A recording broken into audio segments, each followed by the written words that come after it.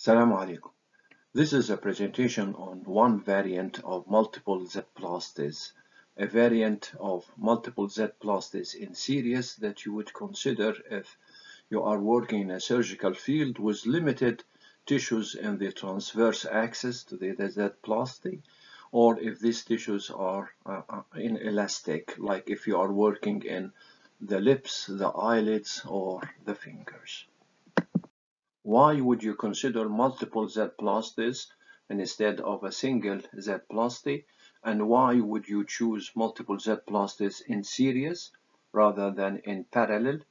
The answer is if you have limited adjacent transverse tissue, this would be the preferable option. We are dealing here with 4 centimeters scar or a web, and in order to do the conventional classic Z-plasty, you would need 4 centimeters above and below the scar. But if you choose multiple Z-plasties, you can do with 1 centimeter, but do it 4 times. So you are not recruited much of the tissues above and below the scar or the web. You are dealing only with 1 centimeter here, and you are doing it 4 times.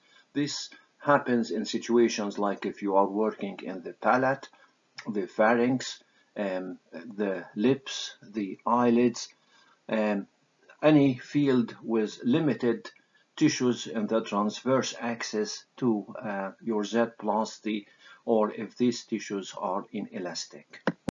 The fundamental feature of these multiple Z-plasties in series is that the central axis of the scar or of the web that you are going to consider doing the Z-plasty on will be divided into smaller units, forming the central limb of multiple Z-plasties.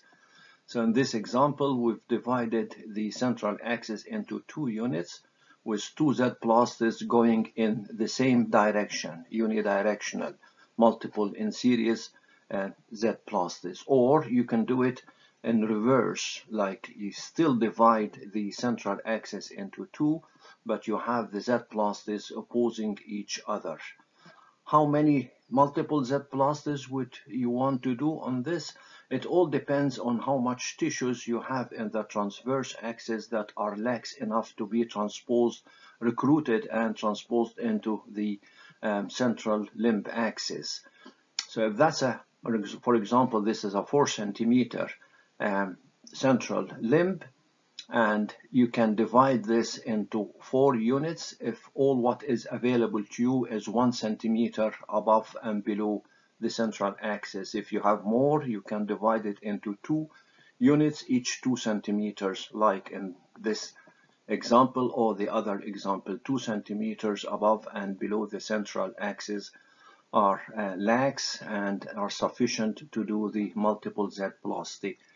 It doesn't require much of the tissues in the transverse direction, but it still provides you with lengthening of the central limb that is equivalent to the amount of lengthening you would get if you've done the classic Z-plasty with all the 4 centimeters in this example.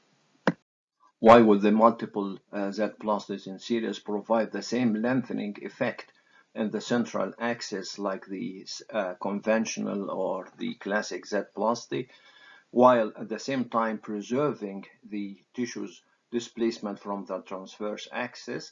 Is because when you are doing 4 of these, you still get a 75% lengthening effect for each of these units collectively. The 4 centimeters could extend up to, in theory, another 3 centimeters up there. The same will happen with the double opposing. If you have a 4 centimeter and you're doing 2 Z-plasties, each 2 centimeters in the central limb, you still get the 75% increase. So you still have a 3 centimeters increase in the length of the central limb. But here you've only taken 1 centimeter above and below the central limb, and here you've taken 2 centimeters because the central limb in this example is 2 centimeters, is only half the 4 centimeters. There are two variants for the multiple Z-plasties in series. One of them is in this example, the Z-plasty in series that goes in the same direction. And here, rather than having the full 4 centimeters, we'll do with half of it because we don't have enough tissues above and below. If we have only 2 centimeters, then we'll do double Z-plasty, multiple Z-plasty, each 2 centimeter in the central limb and in the lateral limbs as well. So we have saved 2 centimeters here and 2 centimeters there. And once the mini flaps are raised off and freed by undermining, then you can start transposing the first two flaps here and then transpose the successive Z-plasties flap. And once sutured, you get the original lengthening effect of 75% in theory. In reality, this is much less than that. And this is to demonstrate how you plan the other variant of the multiple Z-plasties in series, the double opposing Z-plasty. What you do here is now you're dividing the central limb of 4 centimeters into two pieces, each 2 centimeters, and doing two opposing Z-plasties. The classic angle here is not just 60, it's 75 degrees for a good reason, is to allow better blood supply from the top to the central flap in here. And then you do the two other lateral limbs of the Z-plasty, each with 60 degrees. And so now the blood supply to this central flap is coming from a wider space rather than the narrower space if you have choose to do a 60 degrees rather than 70 or 75 degrees. You still get this angle as 60 and have two 60s on either side. It doesn't have to be exactly 60. You can choose sometimes to increase it on one side and decrease it on the other. And you can also modify these lines. It doesn't have to be a straight line. It can be a broken line or a curved line.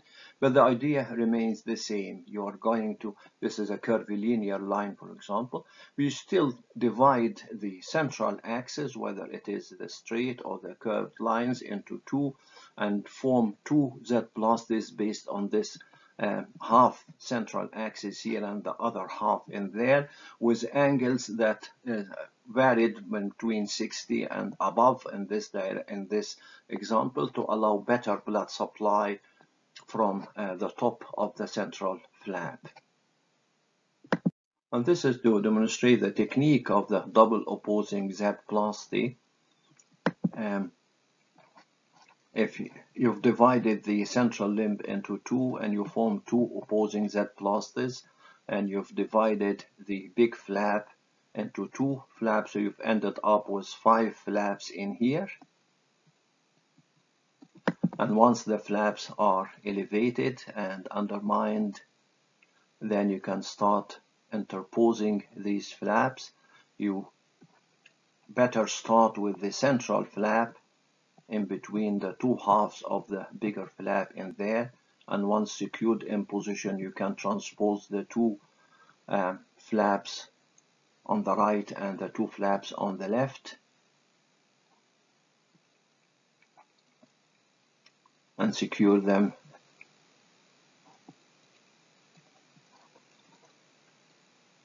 So you have now transposed the 5 flaps in position.